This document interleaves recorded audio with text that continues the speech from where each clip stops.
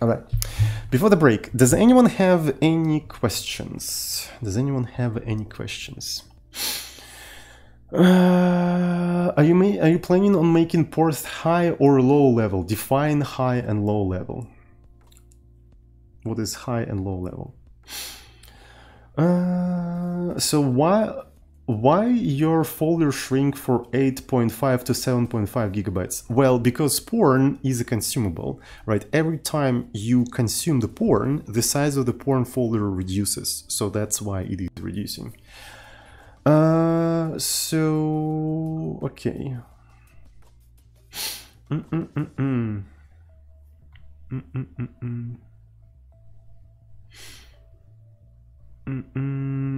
So what is this? This is not like an AST then. Is it like a control flow graph? Yes, it is a control flow graph. And in fact, our language is concatenative language. And as far as I know, concatenative languages don't have a control flow, don't have an AST, right? I don't speak for all of the concatenative languages, but all of the concatenative languages I saw, they literally don't have AST. They just have a sequence of instructions. That's what we have. Looks kind of Linux Linux distro tree. Yeah, it is.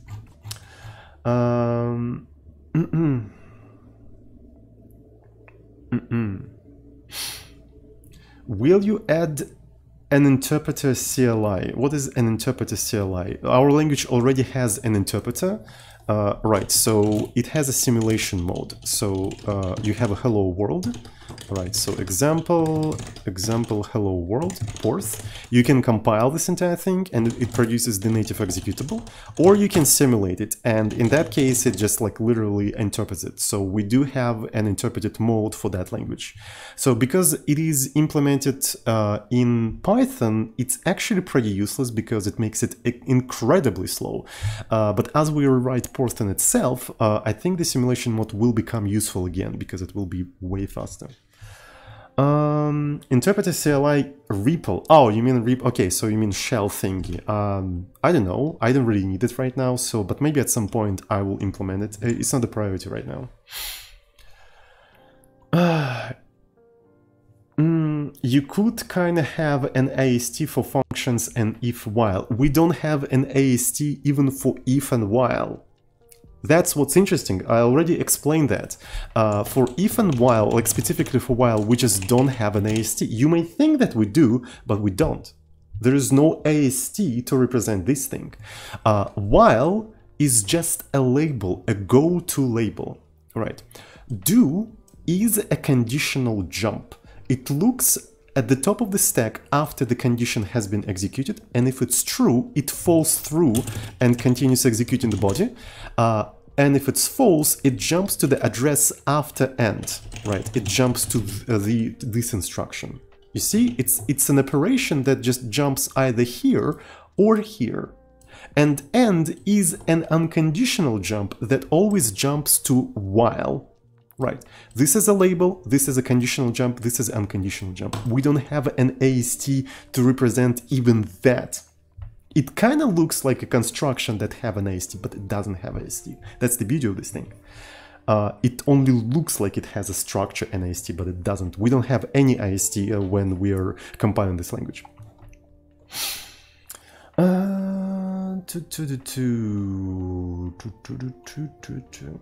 not write the compiler in NIM? Because we already wrote it in Python.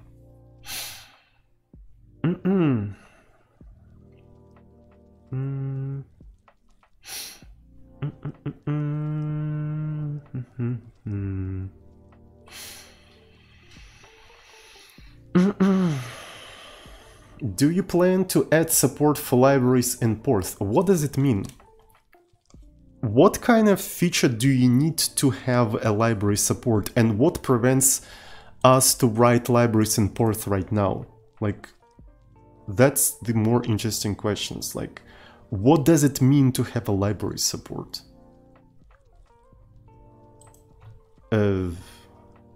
That's a really strange question. I don't understand. Will there be dynamic linking? Maybe, probably. We'll see.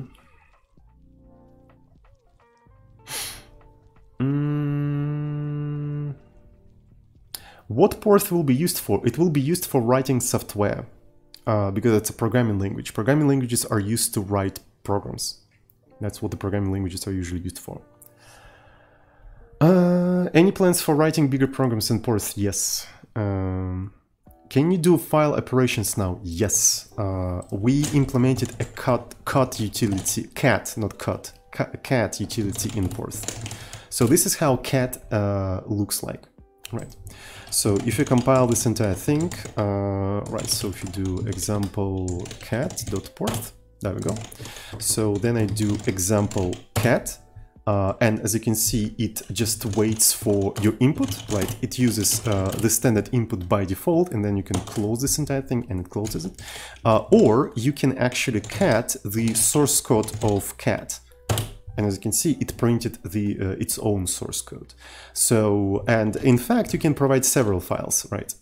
Because cat is short for concatenation. Cat was designed to concatenate several files. So you can provide several files as a command line argument, for example, hello world.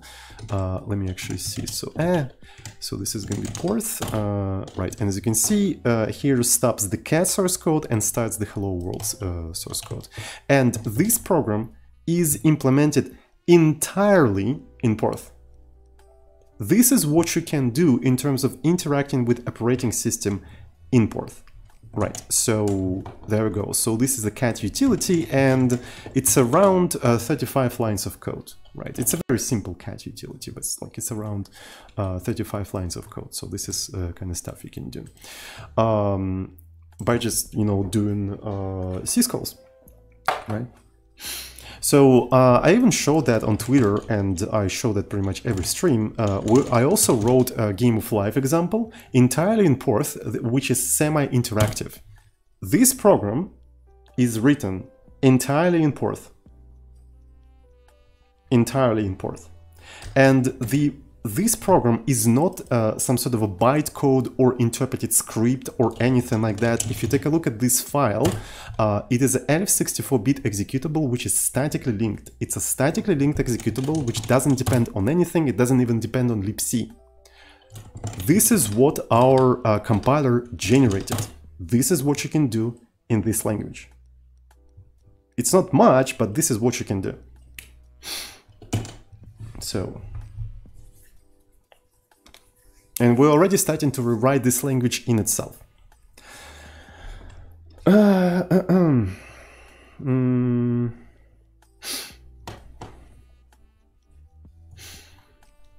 I think the else node in dot is wrong at the moment. Should it have two branches? Why? Why should it have two branches? So let's take a look at the the simple program, I suppose, right? So do we have a foo? Where is the foo Porth? Right. So we're gonna have a condition 110 less if do. We're gonna print something like yes, puts. Maybe we wanna actually include std.porth. Then I'm gonna do something like no, and I'm also gonna do puts, and I'm gonna end this entire stuff. So I think this will compile, right? So this consumes on the stack, and none of the branches actually modify the stack. So this is a very simple program, right? So if I try to maybe simulate this program, right? Maybe I'm gonna compile this program, right? There we go. So it prints yes. If I swap around these two arguments, it will print no. Okay, so for now it's gonna be just yes. And on top of that, let's generate the control flow graph and take a look at it. So let me take a look. So this is going to be the Chromium. Here it is. So else, if you take a look at else. So I think yes or no, they do expand to a very long sequence of operations. So I would like to probably change this entire thing to something like 69 print and 420 print, right? So to keep the entire thing a little bit smaller, if you know what I'm talking about. Right, now it's a little bit smaller and it's a little bit easier for us to handle. Right, you see, else always jumps to the end. Else always jumps to the end. And two branches in here are coming from do. So essentially, all right, right? When the execution comes to do, if the condition is true, it will fall through and continue execution. And as soon as it reaches else, it will jump to end. So the execution will go do 69, print, else, end. If it's false, do will jump to the value after else. So an execution will go 420, print, and then end.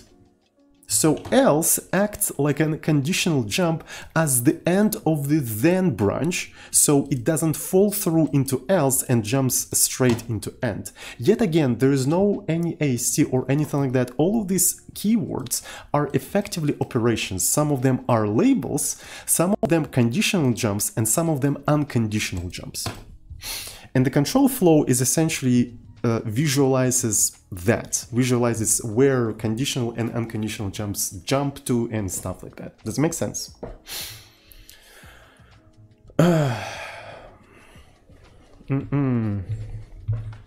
All right.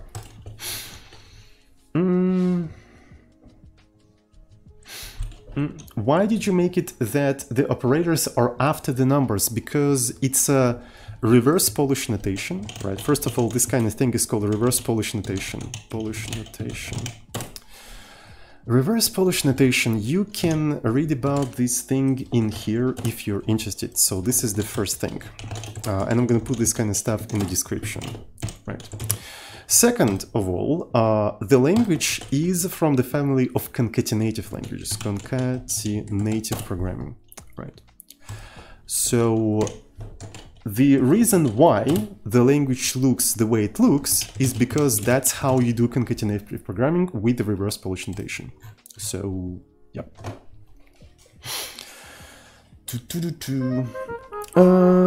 Lucasig11, thank you so much for tier 1 subscription. Thank you, and welcome to our epic Porth club. How about that? So, all right, I think I want to make a small break, and after the break we're going to try to implement the elif keyword, right? So essentially what I want to add, stuff like elif. As far as I know, I actually added support for elif keywords to the editor, right? So it should be already there. Here it is. I just didn't update the mode, the Emacs mode that I'm using right now. So let me actually do something like Emacs local. I'm gonna copy the Porth mode in here, and I'm gonna just re-evaluate the buffer. And if I go to here, so maybe I'm gonna revert the file.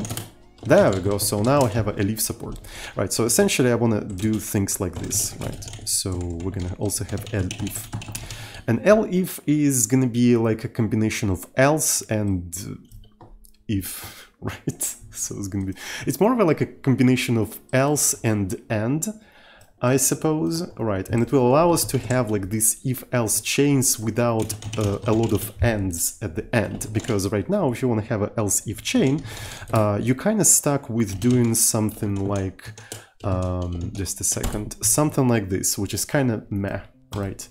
Which is kind of meh. It would be nice if we could just do something like this, right? Like in Python. It would be way nicer, but unfortunately right now our language does not support that.